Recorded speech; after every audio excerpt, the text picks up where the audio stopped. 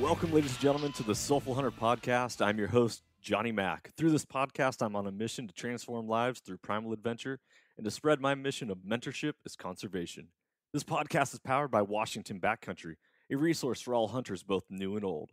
To find out more about Washington Backcountry, go to wabackcountry.com or search for Washington Backcountry on Instagram, Facebook, Twitter, and YouTube.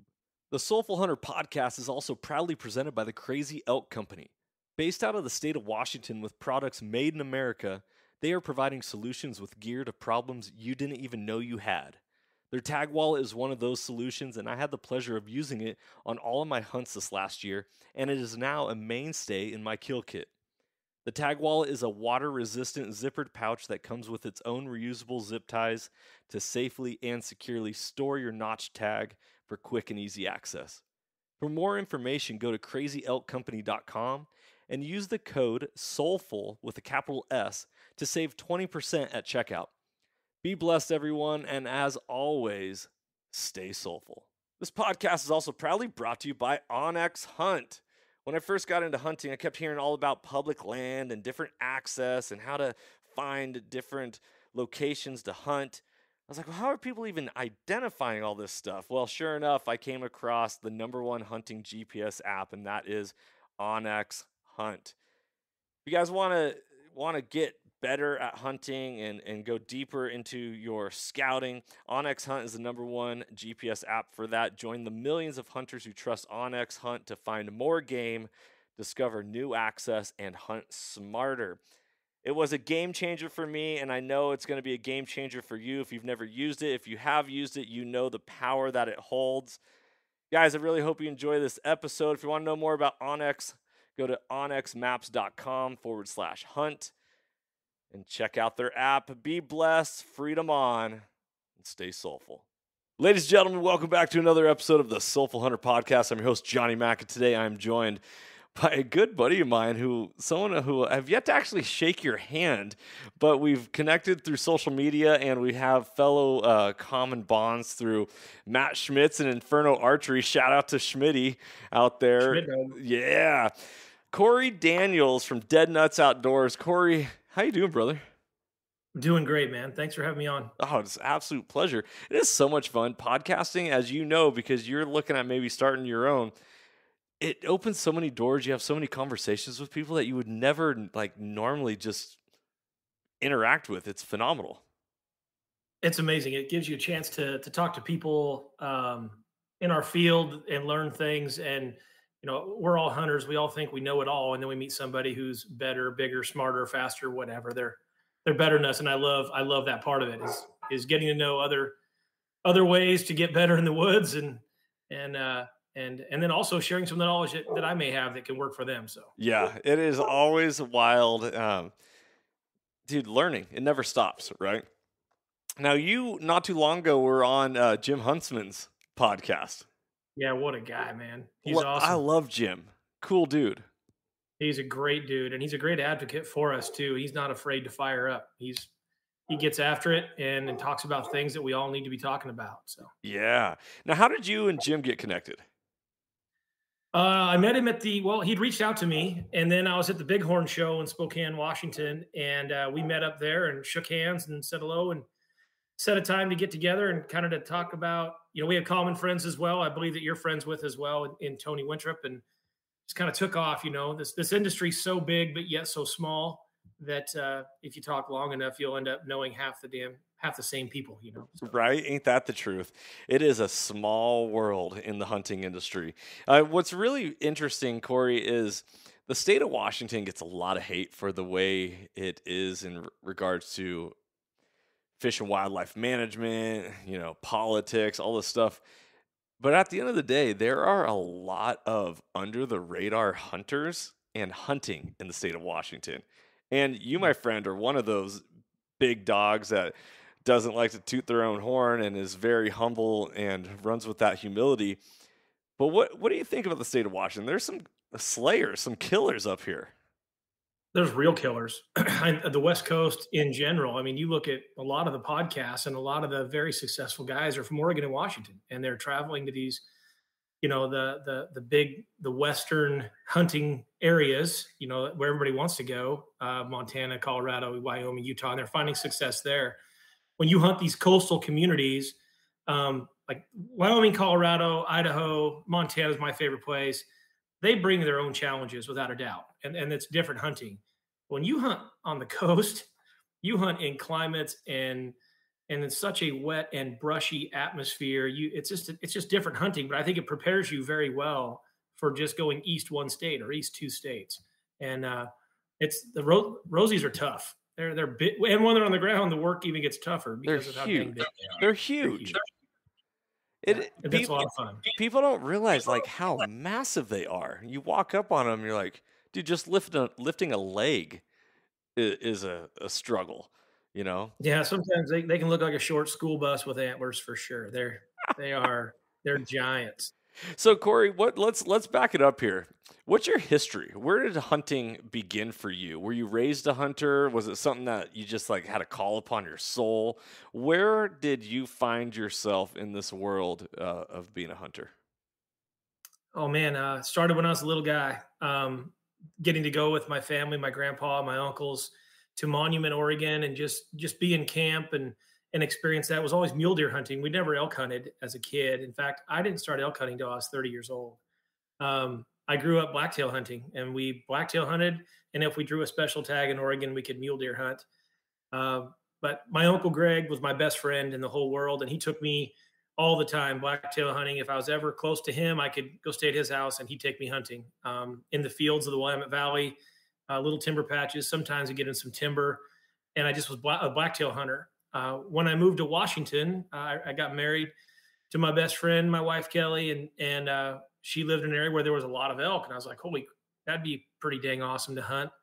And was immediately, thinking I was a pretty good hunter, was immediately humbled with just how something that big could get away so fast without making a sound, thinking I knew what I was doing. At the time, I was just learning how to call. Again, I was 30 years old. I was just learning how to call. I'd never bow hunted, so I was rifle hunting in the beginning. And I was able to harvest a couple bulls with a rifle. But I really enjoyed getting out in the field with elk and learning their habits and what they do, finding cows and how they, right when they start calving, where are they going to be? Go see how they treat their calves. Go learn when the bulls are coming in and why they're coming in and how many are coming in, and just learning habits and hanging out with them. And as I started to learn that, I started to find more success. I was able to take some people in the beginning out hunting, and I learned how to call using berry game calls in the beginning. I'm a Phelpsy now, but anyway. You're not one of those guys that blows Phelps, are you? Well, yeah, I blow Phelps.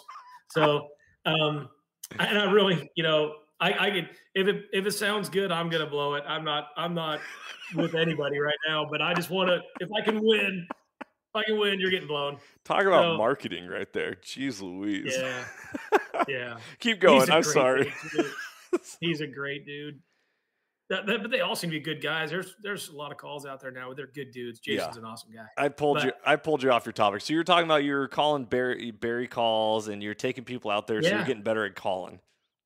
Well, berry was the call that just about you couldn't screw it up. I mean, it was almost impossible with their bugle tube, and that's how I learned. And getting them to respond is how I started to learn to call. And I'm a real competitive guy, and I meet this Tony Winthrop guy, and he pushes me, even though we've never hunted together. He pushes me. I see his successes. Our friend Matt Schmitz with Inferno Archery, same guy. I feel like I probably push him a little bit too. He sees my successes, I see his successes, and we're happy for each other at the same time. But I still want to beat him by 1 inch every year, and it's how it is. So getting into elk again, I was humbled big time. Finally, I bought myself a bow in 2005. Was the first year I started bow hunting, and I got a little spoiled. I shot probably my biggest Roosevelt to date in my first year of bow hunting, and I just got lucky. I completely blew the shot at 12 yards because I was shaking so hard when he came in, but he was so hot he came back a second time, and I was able to calm my nerves. And after that, things have. Now it's one of those things. I look, obviously, like all of us, I look forward to it every year. I can't wait to get out there. The preseason is dang near as much fun as the regular season, and just getting prepared to get out with these guys and see if we can can produce. And so I don't know. It's the way of our life. It's what we do. I depend on it. My family depends on it. I mean, this is what we do. We hunt. We try to hunt at least 3 states per year, and make it, at least 3 months of our year as a family Sweet, hunting. sweet. Dude, let's back it up. Let's talk about this first elk. You said it was your biggest one to date, but also like you screwed it up. You shot and missed. At 12 yards, yeah, I completely, I'm completely laughing because messed my choice. I know exactly what that's like. I didn't miss on my very first elk, but right before I went on the hunt, everyone was like, "Whatever you do, don't shoot it in the front shoulder." I'm like, "Yeah, got it." No, no, whatever you do, do not shoot it in the front shoulder. I'm like, "Yeah, I get it." What did I do? Whap! Shot it right in the front shoulder, and I was shaking. I had like the big old circles. So when you Oh say yeah, you missed at 12 yards, my arrow might as well have missed because I know what you're talking about right there. yeah. It was silly. He came straight in. He's by himself. I had seen him earlier in the day by himself and had him pretty fired up. I couldn't close the deal, and he came straight in. Nothing between him and I. I was behind a root wad, and when I stood up, I was shaking so hard. I was shooting an old Matthews switchback, and I was shooting a Matthews rest as well.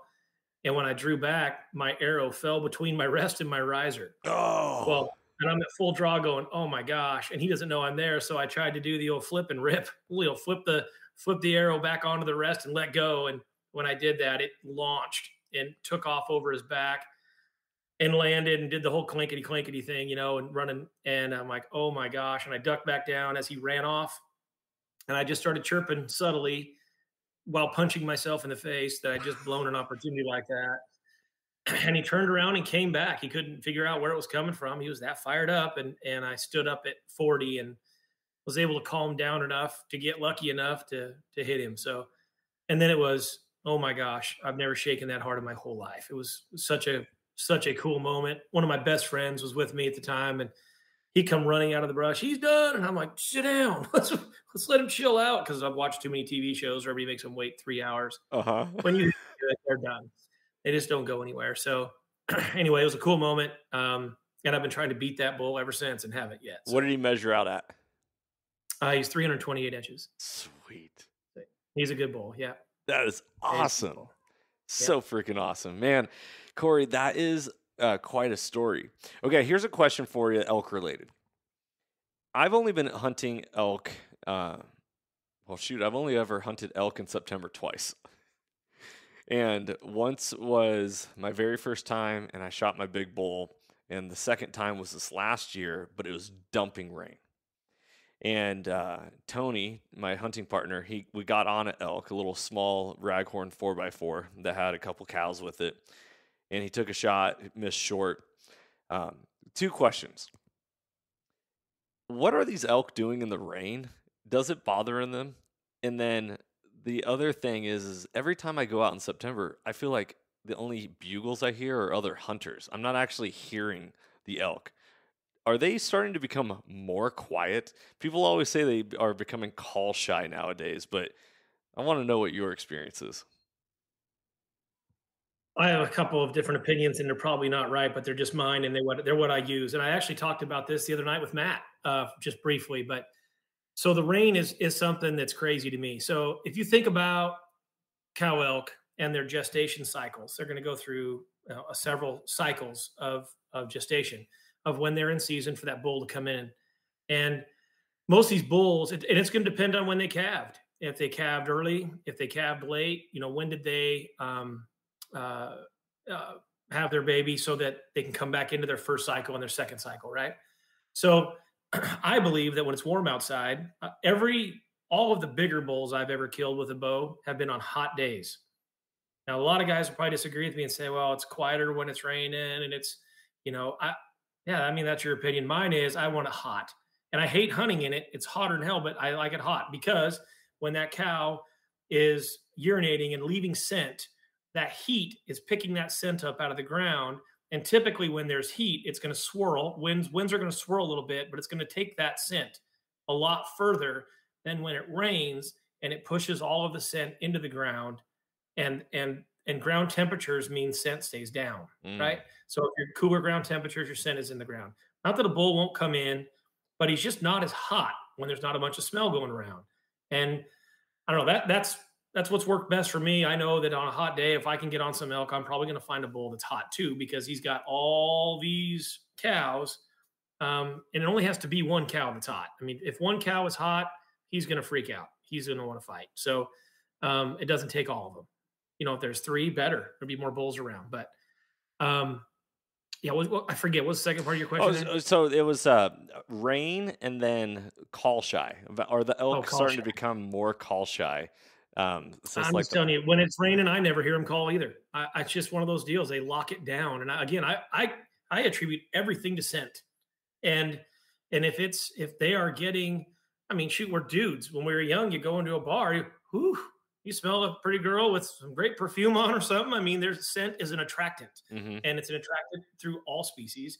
And when that cow is scented up where you want her to be, or she is pissing on the ground or pissing on the sand or pissing on the rocks, depending on the kind of country you're in, and she's in season, it's going to leave a scent. And when that scent is pulled up with heat and travels, I mean, think of it this way. Um, when you have a bull hit and you're looking for it, it's been a few days and you don't find it, what are you doing? You're looking for birds and you're smelling hmm because they get stinky, and you're praying for some heat to get them stinky so you can go locate whatever. You drive by anything that was a dead animal, there's a scent. It's no different than when they're in season. If there is a scent left behind, that bull's going to fire up Interesting. versus the rain. And that's, again, these are my opinions, but that's been my experiences as well. They do not call very well in the rain. Not that they won't, they just don't seem to be as aggressive in the rain. Right. So based off of my hunt this last September, it dumped. It was torrential downpour. And we ran into 4 elk. They were all together out of 5 days of or 4 days of hunting, and that was it. And we were tracking them. Seemed like the sign was all about a week old. I saw a couple fresh rubs, but that was it. And I was like, okay, maybe I'm just in like a wrong part of the mountain. Um, but I was very surprised. I figured that there would at least be something more out there. Um, then again, I don't know. I'm still a rookie hunter, so it's not like I have that much experience to draw from. But that's one of the things that I was like, okay, here I am out ripping lips on a bugle tube out in the woods, and it's just dumping rain. Are they thinking, what the heck's going on with this dude over here? Well, and sound doesn't carry very well either in the rain, right? It gets drowned out real heavily. So you got to be in much tighter Yeah. to get a response. There's a lot too, though. There's rain, which is a front, and then there's thunderstorms, which I've always found in thunderstorms they freak out. I don't know if and again, I'm not a scientist, but there is something to the barometric pressure stuff too, in my opinion. Yeah. When so I'm going into elk hunt in the state of Washington this fall, kind of blind. I got some buddies who are willing to do some scouting for me for a really nice tag. However, I'm a little nervous because I'm like, am I more or less going to be wasting my time going after a place that I'll virtually scout, but going to get dropped off more or less. I might not have a car type thing, and it's going to be tromping the woods. Are you a guy who sets up cameras? Are you checking, like, do you know where they're always going to be at a certain time? Or is it more like, they're always in this valley and then I just got to go find them within the valley? I'm not a big camera guy. I mean, I use them here and there, but I don't use them to find bulls particularly. I use them to make sure the cows, to try to figure out their cycle. So elk are grazers, like deer are browsers, elk are grazers. So they are typically very cyclical where I hunt, and I can get into a rhythm or a routine within a day or two of when they're going to be back in most cases.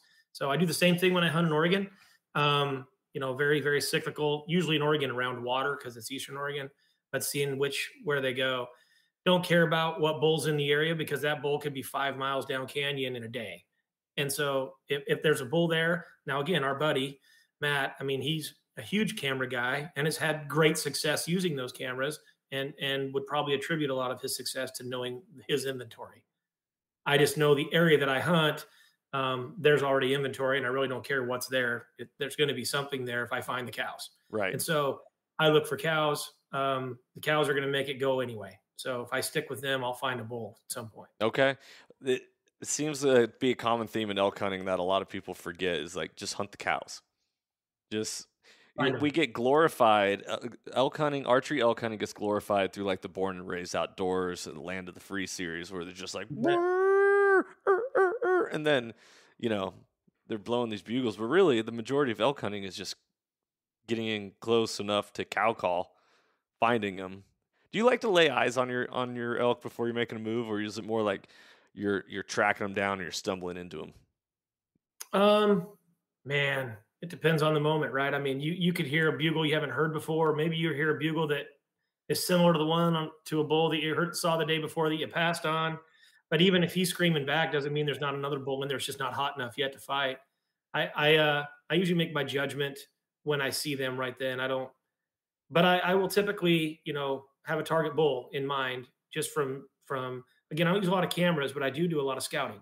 And so um, if I've got a bull in mind or an area where I've seen a bull within a 5 to 7 mile radius, of a particular valley, then I will, yeah, I'll put a target on him. But if another one comes in that looks just as sexy, he's going to die too, or at least get a something flung at him, at least. So Man, yeah, so I've mentioned this on the podcast before.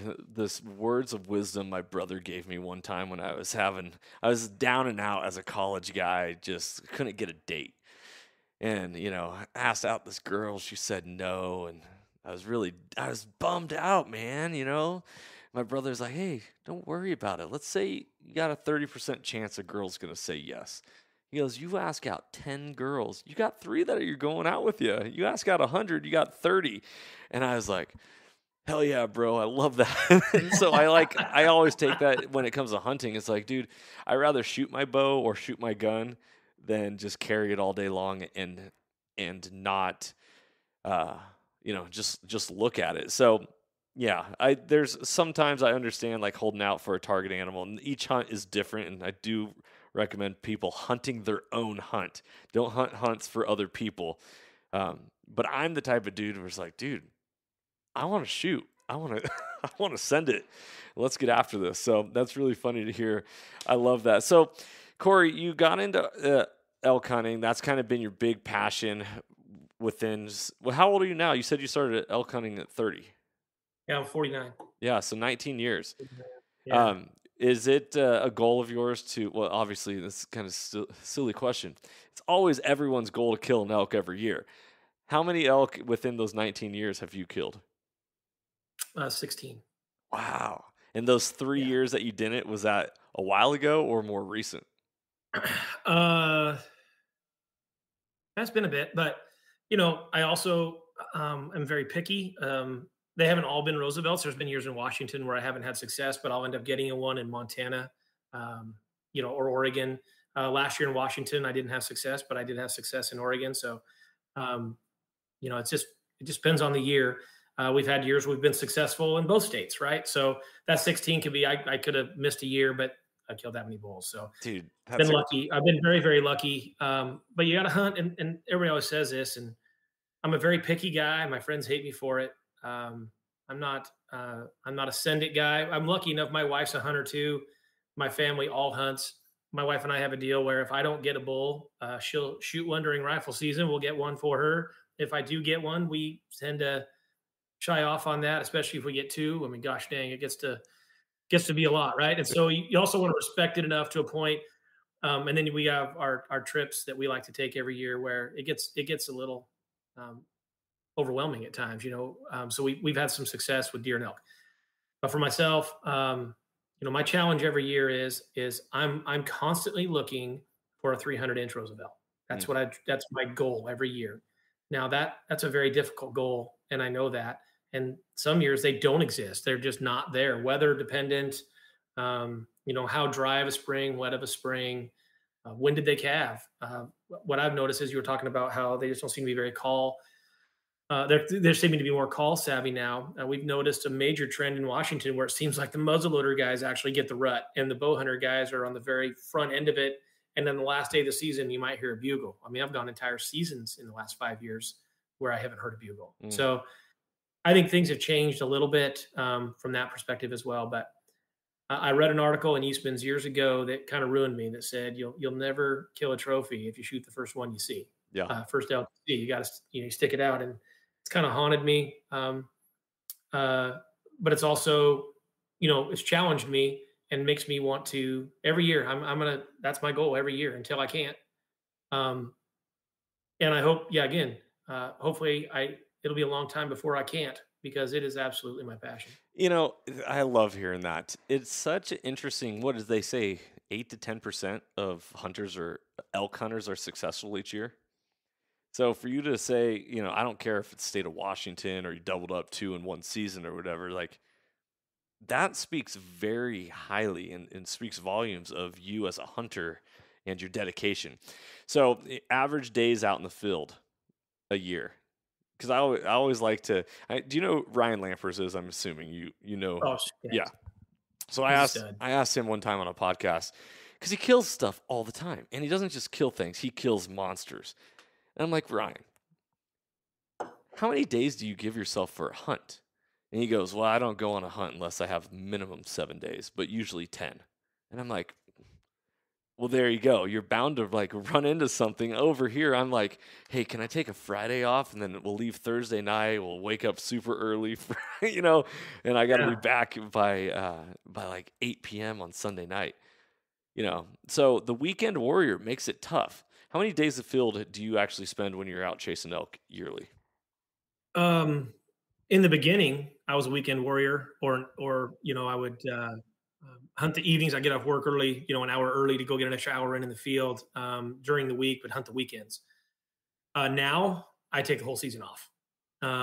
More because the camp I hunt in are my best friends, and we have a great time together. And it's more about the camaraderie in that camp than it is about the hunt. We still have some success. We have a great time hunting together.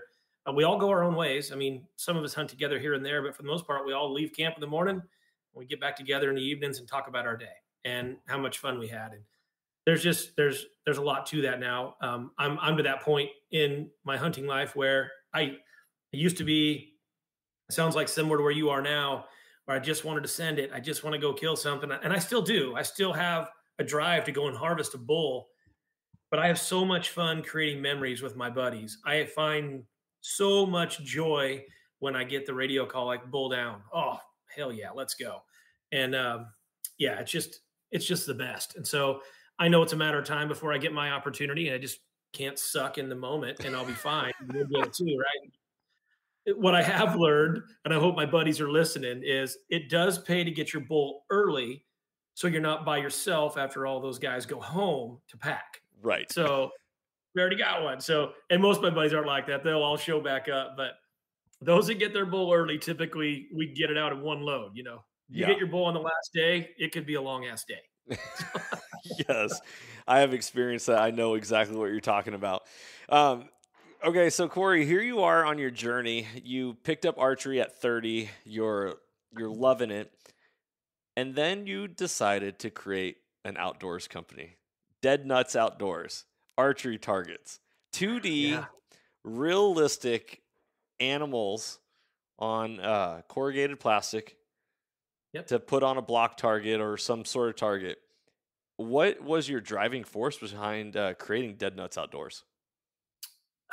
Honestly, there wasn't a lot of driving force behind it. We were, I work for an incredible company, Pape Group, and we were down in Las Vegas for the Con Expo, and then COVID broke out. And when we flew home, we weren't allowed to go to work for a while. We all had to work from home. Well, the world stopped, as we all know. So my son and I have 4 boys, and my 17-year-old and my 20-year-old, and now my 14-year-old, we shoot a lot. And we own a sign company. We were like, well, gosh, let's go and I'll just hand cut out an elk, and we'll start working on realistic stuff. I'm tired of shooting dots. One of our things is stop shooting dots, start hitting spots. And because to me, it's very important, especially with my youngest son, learning and understanding bone structure, understanding where the V is, how far back can you be and still hit good vitals, and getting at distance, and finding, when that leg's in a funny position, or if they're frontal, what's the hole and where is the hole to kill it, and in teaching that. Especially with the YouTube world, where it seems like everybody takes a frontal shot. So what the heck? Might as well make a target so people are actually good at it instead of maiming them. Uh-huh. So you'd look at guys like Corey Jacobson. I mean, they'll take it every time. It's the most lethal shot there is, as long as you know what you're doing or what you're looking at. But anyway, we hand cut it and we shot the heck out of it, and it was destroyed. Well, I had heard I just looked it up on the internet. There was a company that made them, and I wanted to buy one. I had no interest in getting into business, and I tried to order one, but they were out of business. And so I was like, well, gosh, I'll just make one myself. And then it started to evolve. I made another one. We shot it out. Made another one, and I shot it out. And my buddies were asking for them, and I'm like, well, these things are getting too damn expensive to just shoot them out. So, really great dude, Mike, that works with me. So let's make a kill zone that we can pop in and out. Great idea. So we made a replaceable kill zone, and then took it to hunting camp in Oregon, and just threw it in the trailer. Well, it got destroyed. Getting all ripped up and destroyed in the trailer. I'm like, my gosh, we need to figure out a way to package these things. 3D targets are too damn heavy. I hate pulling my arrow out of one. Maybe we have something here. So unintentionally, it became a business. We began to package it in literally 1-inch boxes that are 30 inches wide by 36 inches tall that you can slide anywhere in your garage and it'll be put away for the winter with no problem. We'll put it right back up. Easy to take with you to camps. Kill zones are replaceable. You get lifelike, life size 2D that mount, because everybody's already got a bag, a blocker, a bail anyway that you can mount to it. So, my gosh, let's just try it. So we put out our first Facebook ad and sold more than we could produce. So I had to pull everything down because I was like, oh crud, this thing might be something that. And I don't want to overpromise and underdeliver. And we've evolved over time too. So many of our customers have been so cool in sharing their thoughts. You being one of them.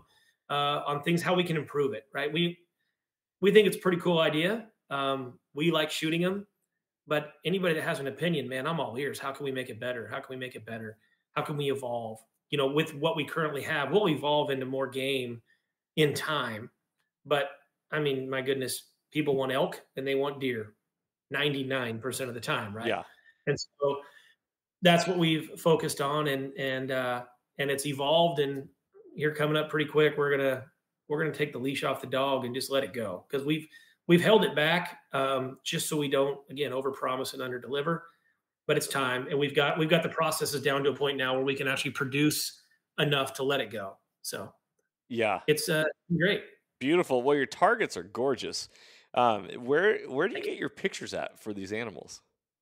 I buy them. Yeah, I can't take credit for taking the photos myself. I bought the photos. And about the licensing rights to them, and right. But we use as high res as you can, because the further you get away, you can actually start to pick out every one of our targets. You can actually find bone structure. You can see scapula. You can see elbow. You can see everything. So yeah, super important. Your dude, these pictures. I'm on your website right now, deadnutsoutdoors.com. Dude, that whitetail is a monster. And then that mule deer, holy smokes. Yeah, the quartering away mule deer is my favorite target to shoot. It narrows your zone down. You got to hit offside shoulder and really focus on it. And I think if I would have put a fork and horn buck in there, no one would buy the damn thing. So we've had guys buy our entire deal, buy every one of our targets and put them in their yard to not shoot them.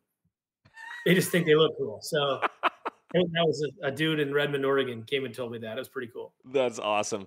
Well, I just recently got your black bear, and if anyone has listened to this podcast before, you know how much of a bear fanatic I am. And my goal is to actually arrow a black bear. So, cool. One of these days, I'm going to get an opportunity. Although I moved, it could happen on your elk hunt this year. You know what? It sure could. I didn't even think about that. I'd totally send an arrow on a bear on my elk hunt this year. I would. I don't. Everyone's like, "Oh, dude, a bear. I'm never gonna waste a hunt on a bear or something like that." It's like, I don't know, man. I love them, especially if you get a color phase or just a really big blocky head. It's like, yeah, let's go. Yeah, your targets are sweet. Absolutely love them. For listeners who have, like, you're hearing us talk about these targets, but don't really understand how they work. So it is plastic, corrugated plastic, like cardboard, only plastic. How do you attach it to a target? What are you doing to support it? So we have a hanging tab that's installed where we manufacture them, and that hanging tab is centered perfectly over the center of the kill zone, so that your kill zone is always centered just in front of your backstop. And you can hang that hanging tab either vertically or over the top of your block, and you mount it over the top of your block and your kill zone, and your target will fit flush up against your block or your bag. So it's mounted perfectly. The guys in the East Coast, especially in Wisconsin, the guys that are running round bales, if they're looking to get they buy a lot of the elk back there, and if they're looking to get the elk to its normal height, then they'll hang that hanging tab vertically and mount it directly into a hay bale to get the elk to stand taller. Oh. So, and same with deer, but it just depends on what you're adhering it to. If you're adhering it to a bag or a block, it's real easy just to take that hanging tab. You'll see it right on the back, right above the kill zone, and adhere it to the top. If you're putting it on a bale, especially a round bale, you're going to hang them vertically, the tabs. I love how your targets come with two kill zones, one that makes up the target, but then also a replacement. How many replacement kill zones are you selling? Like, or return sales from people who have bought the target and are already going through those kill zones? Yeah, we're just starting to see that.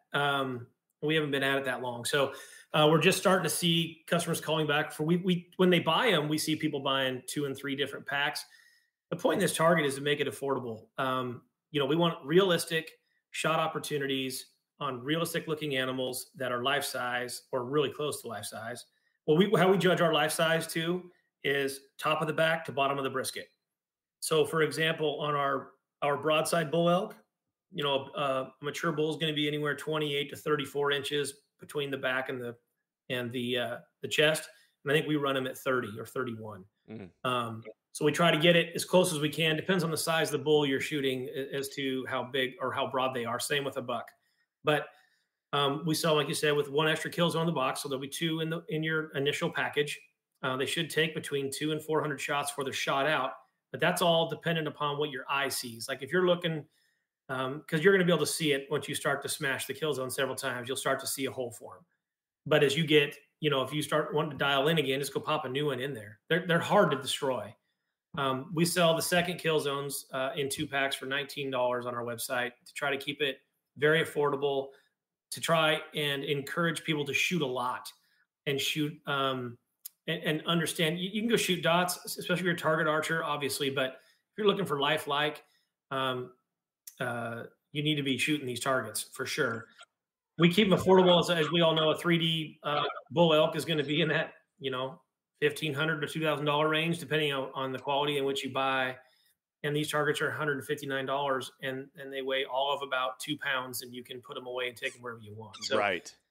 Trying to keep them very affordable, and you can keep it to where in the wintertime they don't take up a lot of space, and they're not hard to pull arrows out of. I mean, there's a lot of advantages to it other than just the cost. Yeah, I love it. My biggest issue when it comes to this, and not to knock it because it is what it is that if it's windy and if your target isn't in a place where you can shoot with the wind, because you're going to be facing that, or an issue with that. What type of recommendations do you have for people on that? Just it is what it is, and try to set up your target so it's not going to catch it and be a big sale. Yeah, I mean, and that especially with the broadside bull, that's been the biggest issue. If there's an issue, we've had guys that are adhering them differently to where they are protecting them. For us, we've gone with bigger stabilizer strips now, so that where the target folds up, the stabilizers are much stronger now than they've ever been. So we aren't seeing them prematurely fold in wind. But the hanging tab is designed for that thing to flip in the air so that the target doesn't get the hell beat out of it in wind, doesn't fold up and doesn't crumble. We've reinforced like the frontal bull elk based off of a customer response. We've reinforced antlers where, gosh, dang it, we didn't even realize there was a weak spot there, and then we fixed that.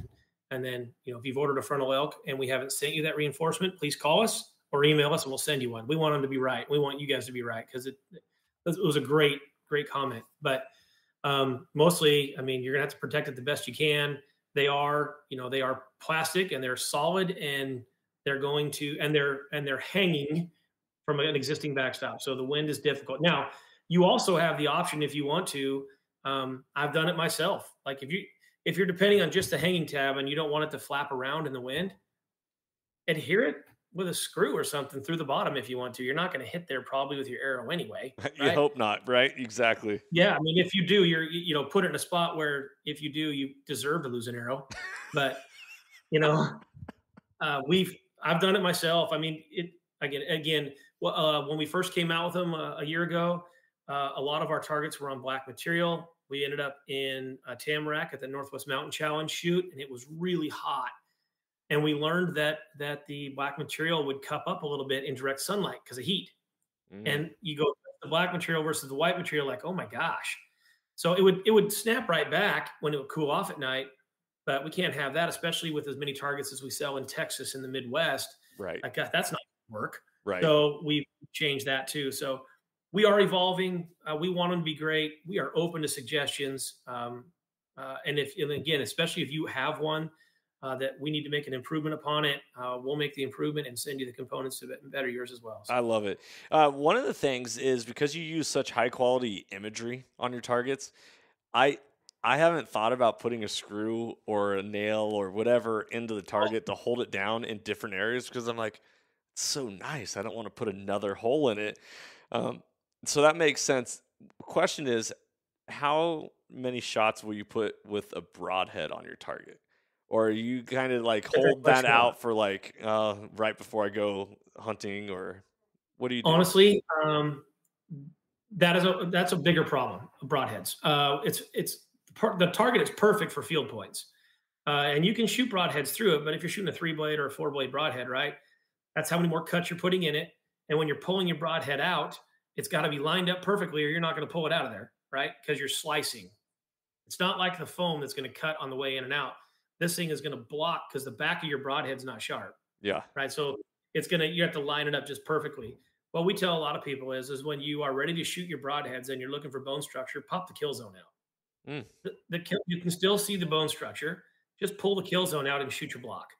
Shoot into the hole. You can still see the breakout of the body and exactly where you're supposed to be. Work on that. That's instead of so so simple, and yet I'm like, oh, duh, that makes sense. we like to pull the kill zones out when we're teaching youth, so that we can, especially for example, the quartering away mule deer, you can see the offside shoulder or the offside leg. We want them to really focus on that, so we'll pull the kill zone out and show them the bone structure of the front leg, the side that's facing you, and see how that's forward. If you go through this back, depending on your angles, this is where you're going to hit most vitals. So coming up here real soon, we've had a number of requests for ASA scores inside our kill zones. And so we will be tracing in some scoring zones because there's some archery ranges that are using these targets now. Cool. Inexpensive ways for them to not have to use their 3Ds inside their archery ranges. So they can just after every shoot, they can just pop in a new kill zone and with ASA scores on them. Yeah, I love that. Local archery shop down here, I'm gonna have to introduce your targets to them. Are you cool. Are you starting to get in stores at all? Yeah, so we've been very hesitant on that. We receive a lot of dealer requests, and if you're a dealer that's listening to this, thank you for requesting, and we will be doing that heavily very soon. We're currently in with 3 people currently. Universal Outdoor Products, Archery World, 4 locations, and Dead On Archery in Boise. Nice. Sorry about that. So Dead On, yeah, with TJ, he's awesome. And so and TJ really helped me out with pricing structures and learning the game, right? I'm not in this game. I'm not in the outdoor world. It's great. It's one thing I do love about our industry is how helpful everybody is. Yeah. So, we want to make sure if you're going to be a dealer that you get to make money at it. But we need to make money too. So we're trying to make sure that it works, right? Not just direct to consumer. But it does work. The inflation doesn't help, but it does work. And right. We expect to be in more stores starting in 23. Man, I love it. I just got my very first 3D target. What was it, about a week ago? A Glendale buck, just like classic Glendale. I've always wanted a 3D target to shoot. And I put out your 2D target next to it. And I'm just like, dude, I'd way rather just, it was a windy day, so I had to pull down the 2D target. But I was like, dude, I'd way rather shoot at this and shoot into a block every time than just destroy the 3D target just because of what it is. Also, I wanted to make a comment about broadheads on your target, dude. I don't know if this is a good thing or bad thing, but Matt Schmitty, he built my first arrows, and he likes to hot melt everything with his inserts rather than super glue. I don't know if you are you a super Oh, glue yeah. or a hot melt guy? Well, he does all my arrows, so I'm a hot melt guy, I Okay, so guess. there you Yeah. go. So I would pull arrow broadheads out of blocks, and I'd be losing my broadheads or inserts inside the block because the hot melt, like on a hot day, would get a little soft, and I was like, doggone it. So I actually push my broadheads all the way through my targets, unscrew them, pull them out, and screw them back in. I'm like, I don't know. This is. I'm not Where you're throwing living now, Schmitty it under gets the very bus. warm. Oh yeah, very warm, dude. It hasn't been under 100 like in 10 days or something like that. It's nice. It's nice to get away from that P&W rain, but the concept of public land, dude. People don't realize how special public land is to be like, hey, I'm just gonna go take a hike or ride a bike or go pick mushrooms or go hunting or go look for animals.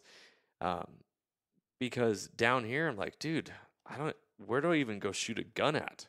I got to go pay money to go shoot a gun or do different things like that. So, a little shout out to all you people who access public land. Don't take things for granted because when they're gone, you're going to miss them a tremendous amount. So, Hmm. yeah, little piece of advice right there that a lot of people are always like East Coast, Midwest, heading out west to go like, I want to learn Western hunting. Here I am, I'm going Western hunting to back east, and everyone's like looking at me cross-eyed like, what is this dude doing? You got it all backwards. Well, you try living in Washington State, you got it right. Oh, ain't that the truth? What do you got going on for the future? You got any special hunts you got lined up for this year? Draw any special tags or anything like I that? got my butt kicked this year. Yeah, so my goal was to not even hunt Washington. Honestly, it was to extend my season by getting a muzzleloader tag and using my bow in Washington because I was going to be too busy in 3 other states, and I went over. I'd had a rough year. Oregon went to a draw system for the first time ever for archery, and I didn't draw. So I don't even get to go to Oregon. So it's so frustrating. The only tag that I did draw that I am pretty excited. I've never shot an antelope with a rifle or a bow, and I am heading to Montana beginning of September with my bow to try and stick a speed goat. It'll be pretty cool. Sweet. I'm pretty excited about that. That'll be so. If you check the website, there'll probably be an antelope target coming up because I got to make one for me. So you'll be able to find them. And a lot of our targets too, we can be seconded as decoys, and so there will be. We make turkey decoys. We're dabbling. We had our demos out last year with turkey deeks that we sent some out. We had a lot of success with them, and then also with silhouette waterfowl stuff. So we're dabbling. We're dabbling in some other things. I mean, the silhouette waterfowl thing is there's a lot of people already doing it. I'm not someone who just wants to jump on the copy wagon. If I can be different, we'll push it. If I'm just going to be the same thing at a different price, I'm probably not going to push that too hard. We'll see where we end up with that. But on the turkey side, those things were really cool, and you'll probably see those debuting first of the year as a product that we're going to push. Sweet. Because they were lightweight and easy, and they worked awesome. Dude, the videos of people hunting turkeys in like open fields and hiding behind a tom and a fan, and they just like walk all the way up to the turkey. I gotta try that at some point. That is incredible. But I'm looking at your tom turkey frontal target right now, and I'm like, oh yeah, I could totally hide behind that. Yeah, well, and that's not even one of the decoys. That's actually just a target. I mean, our decoys are not toms; they're jakes and hens, and they turned out really cool. We were pretty happy. I'll shoot you some pics later, but they were pretty cool. They worked really, really well. So I love it. Corey, how can people find you? How can they go check out all of that you got going on? Yeah, please. It's at www.deadnutsoutdoors.com. A lot of new stuff coming up. So I'm excited. I'm getting really excited for this thing to really pop. So Awesome. I'll make sure the link to Dead Nuts Outdoors is in the show notes as well. And can people follow along? Are you on Instagram, Facebook, or anything like that? Do yeah, you? we're on Instagram and Facebook. I needed to be better. So I'll be better. I'll be better. Johnny Mac's my hero. So I'll be better. He's going to teach me as soon as we get off here on how to be better. So we'll together. But yeah, we're on Facebook, Deadnuts Outdoors, and on Instagram at deadnuts.outdoors. I love it. I love it. Corey, thank you so much for coming on, sharing your knowledge. I sitting here and being like, okay, check. I gotta take notes and apply it for my elk hunt this coming fall. I really appreciate it, brother. Thank you for joining Thanks for us. having me, John. Yeah, it's my pleasure. Listeners, go check out deadnutsoutdoors.com. Excuse me. Wow, just a little burp in the microphone. Deadnutsoutdoors.com. Pick yourself up a 2D target. Support local hunters like Corey, and get after it. Have fun. Let me know what you think of it. Shoot some pictures. Tag us in Soulful Hunter on social media. And remember that hunting has the power to transform lives through primal adventure. Be blessed, everybody. Mentorship is conservation. Freedom on, and stay soulful. If you enjoyed today's podcast, I'd love it if you could go ahead and give this a rating as well as subscribe. Also, you can check us out on Instagram under the Soulful Hunter Podcast. Make sure to tag us in pictures and posts and use the hashtag Soulful Hunter. To find out more about the Soulful Hunter Podcast, go to soulfulhunter.com and be sure to follow the podcast as we are going to be bringing you a lot of great information, insight, and changing lives through primal adventure. I look forward to connecting with you on the next episode. Stay tuned and stay soulful.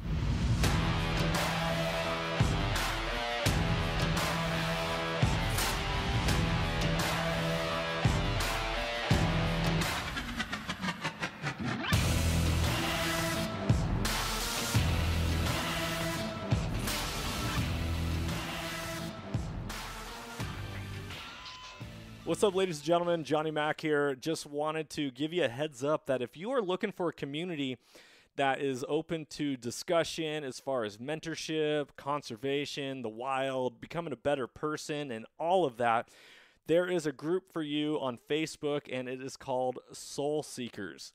Soul Seekers, we are all about making ourselves a better person. We're all about making sure hunting lasts for generations to come and encouraging people to get plugged in. Whether you are someone who has something to give or someone who needs to soak it up like a sponge, this is a community for you, and I strongly encourage you that if you're on Facebook to join Soul Seekers, and if you're not on Facebook, hop on there just for that group. It is only going to be as powerful as we all make it. And so just remember that life happens for you, it doesn't happen to you, and that you can't outgive good. You can't outgive good, people. I want you to understand that, and I want you to believe it, because when we believe that and we lead with courage and we lead with intention, lives are changed. Lives are transformed. Just like on this podcast, transformation through primal adventure. Be blessed. Enjoy this episode. Talk soon.